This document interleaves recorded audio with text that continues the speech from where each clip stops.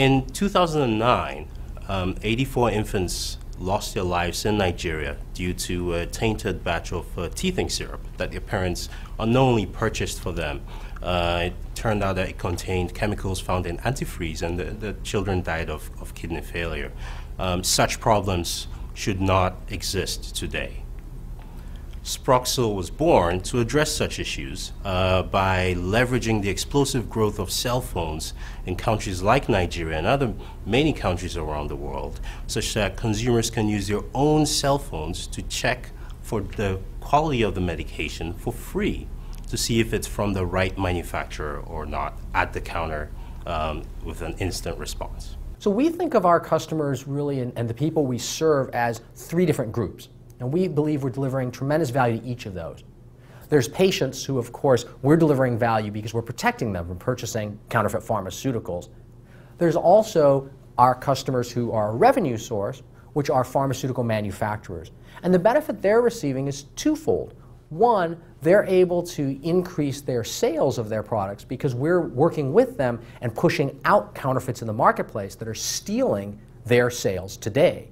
And the second aspect is we're able to work with them in order to help them better understand the value of their products in the marketplace. And then the third constituency we serve are government and law enforcement authorities.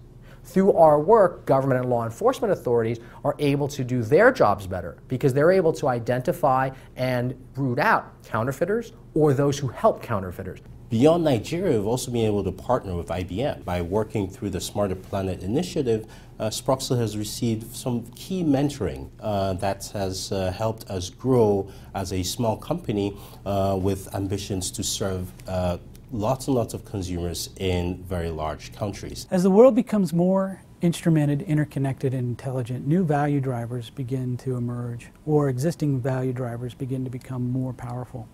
There is the greater opportunity for visibility.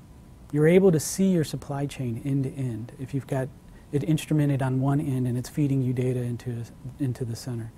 You're able to react more quickly, so there's the idea of speed. You can sense and respond and react to a crisis or just a change in your environment.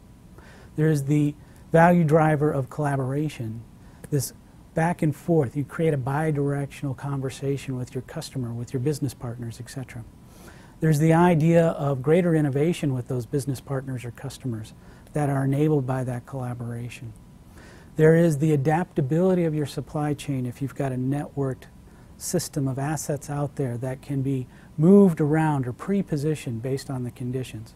One of the most important ways that digital technologies can create value is by increasing the connections between people and ideas. So as we move from information technologies that affect just one local machine or person or department to ones that affect entire companies or networks of companies, industries, economies, cities, states, we are increasing the potential for this combinatorial innovation, and ultimately that should increase the rate of growth and the rate of wealth creation in the economy. To us, really smart at the core in regard to smart and smarter planet, we think about driving results.